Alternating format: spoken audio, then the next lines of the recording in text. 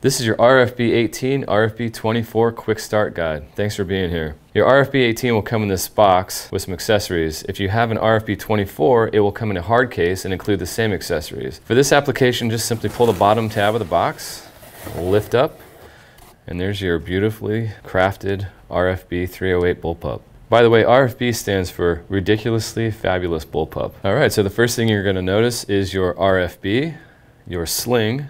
Over here is your sling hardware and your magazine. We'll go through all of these accessories here in just a minute, but first I want to point out the most important part of your package, and that is your manual. If you have further questions about it, you can always contact us at our website or through our phone number, and we'll go ahead and take care of you.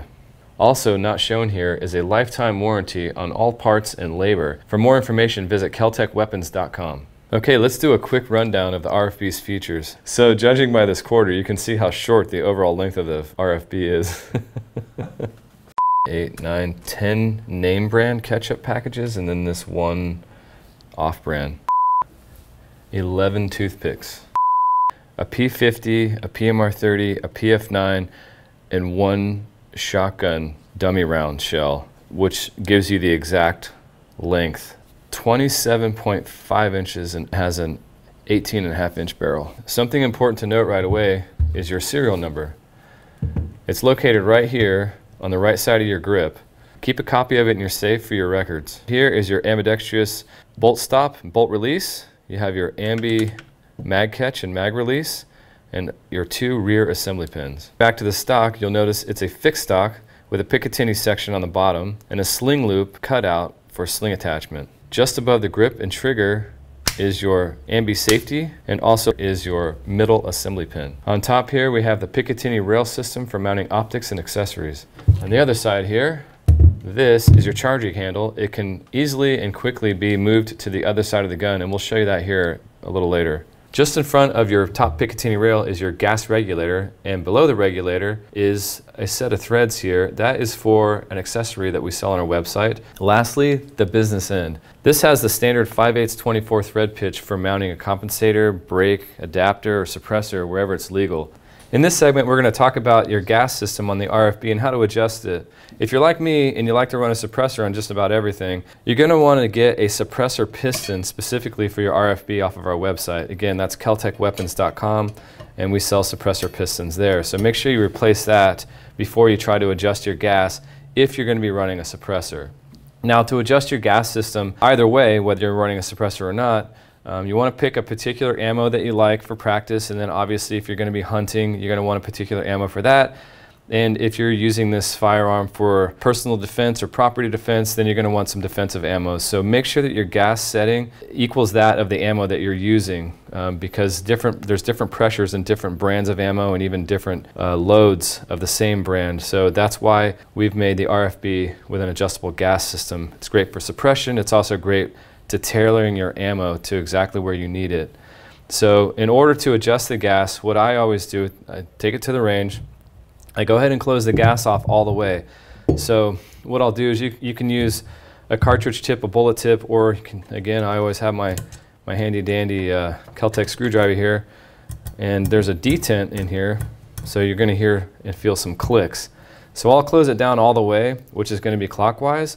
And what I'll do is I'll open it up to about, let's say, with the particular ammo that I'm running now, I'll open it up to about 12 clicks. And what that does is this cap, it vents off the gas that's created once you fire around. It blows back the piston blows back the carrier, and that's how the gun cycles. So if you want to get nice, reliable, smooth shooting cycling out of your RFB, you just set the gas for that particular ammo that you have. So again, I open mine up to 12. I'll put a single round in the magazine, I'll fire.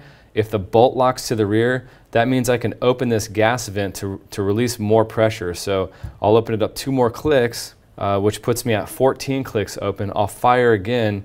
If the bolt does not lock back to the rear, then I'll close it down 1 or 2 just to ensure that there's reliable cycling with the RFB. Now, if the bolt doesn't lock back to the rear on 12, I'll go ahead and close it a couple of times and then fire again to make sure that I get to that point where the gun is naturally going to lock the bolt to the rear on an empty magazine. And that's how you know that you've got your gas setting properly. in place. So that's it on the gas setting, guys. Again, if you're going to suppress it, make sure you get that suppressor piston off of our website, and make sure you get your gas setting properly tuned for the ammo that you're using. If you do that, you're going to have a great time with your RFB. Let's field strip the RFB. Pretty basic. First things first, safety. Always put some safety glasses on. You're going to be dealing a little bit with some spring tension as usual when you're breaking down a firearm. So get those safety glasses on. And next thing is make sure there's no ammunition in your workspace. In fact, keep your ammunition in a completely separate room. Here in our studio, we've got no live ammo.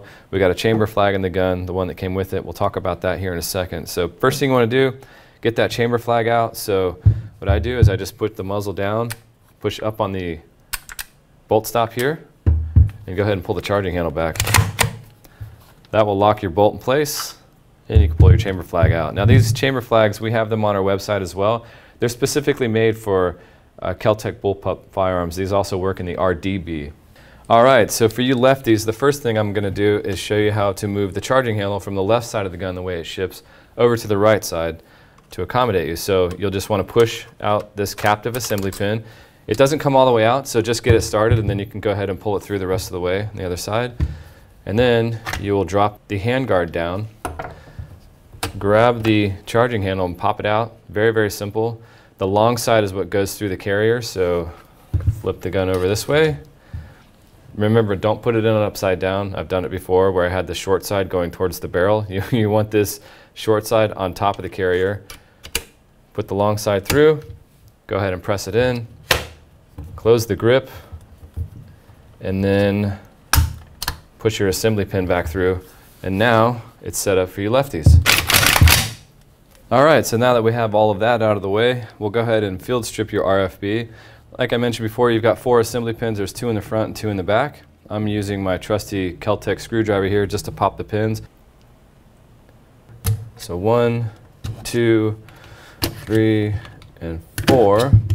And then just pull the pins out to where they stop. Once you've done that, you can go ahead and pop the grip off. There's the trigger mechanism, safety mechanism, your hammer assembly, all that good stuff in there. And at this point, I should probably let you guys know that this is how you change the charging handle back over to the other side. If you're right-handed, I would put it back in there, but for now we're just going to leave it out so that we can slide the rear cover off, and then we can pull the bolt carrier out. And to get the bolt out of the carrier, you simply just push this pin here. That's also a captive pin, which would be the cam pin, by the way. And then that will pop your bolt out of the carrier. To take the firing pin out of the bolt, you simply just put some pressure on the back of the firing pin itself. Take your screwdriver, pop it through. Remember, this is under spring tension, so if you try to do it with your thumb and you push that out, it might slip and go flying across the room, and then you'll be calling us for a new firing pin. So make sure you keep that captive held down by your bench. That opens up the bolt and firing pin channel so that you can get all of that debris cleaned out in there, should there be any. You can clean all your springs. You got your carrier there, and this here is your receiver and barrel assembly. And that there, guys, is the full field strip of your RFB. Okay, so here at Kel-Tec, we highly recommend Lucas Oil Extreme Duty Contact Cleaner and their Extreme Duty CLP.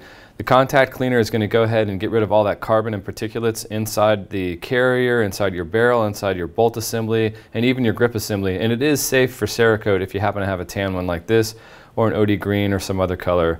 So just make sure you get some of this contact cleaner, and then once you've got everything cleaned off, go ahead and hit everything with a light coat of this CLP to keep your RFB running smoothly. All right, so let's reassemble this puzzle piece. Very simple, guys. You just want to start off with your bolt assembly. Now, this is the top of your bolt here, and if you'll notice on the firing pin, there's this little notch. You want that notch to be facing up because your firing pin slides through the top of that notch to keep it captive inside the bolt. So first thing you want to do is put the firing pin spring in, make sure that notch is facing up towards the top of the bolt. And what I like to do is just simply put the firing pin down on my bench and compress the spring and just slide that pin through there so it holds the firing pin captive. Very, very simple. Now, next thing you want to do, make sure that the extractors are up. So that would be the down position. This is the up position for the extractors. And then you can just lay that in your bolt carrier, like so, and slide the cam pin through. That cam pin is captive, so you don't have to worry about losing that. Kind of a nice feature. Next thing you want to do is go ahead and grab your receiver and barrel assembly. And again, with those extractors facing up, you'll want to slide the carrier over the frame rails. Now you have to have those extractors in the up position, because if you try to slide it on when they're down, it's going to bump into the receiver and you're not going to be able to get your carrier all the way forward. Next thing you want to do is take the piston and go ahead and slide it in. There's a flat side on this piston. You want the flat side to go up against the ejection chute. And you just got to kind of wiggle this around a little bit to find that sweet spot. So that is how you slide your piston in there. And then last, go ahead and slide your charging handle in. I put it back on the left side of the gun because I'm right-handed. Go ahead and slide the rear cover over.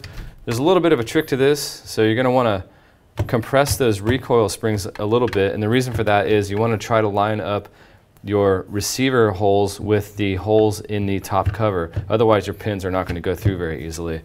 And then the next thing you want to do is just set the hammer in first. The grip should just kind of squeeze into place. And again, apply a little bit of pressure to line up those holes, and your pins should drop right into place. And on the front of the handguard here, you kind of want to just align it by pulling the handguard kind of up and down and wiggling it slightly. And that's it. You just want to do a function check. And that is the reassembly of your RFB. All right, everybody, thanks for watching. That concludes your quick start guide for the RFB series of bullpups. If you have any further questions, please visit our website, keltechweapons.com, and also visit us on YouTube at Keltech Weapons.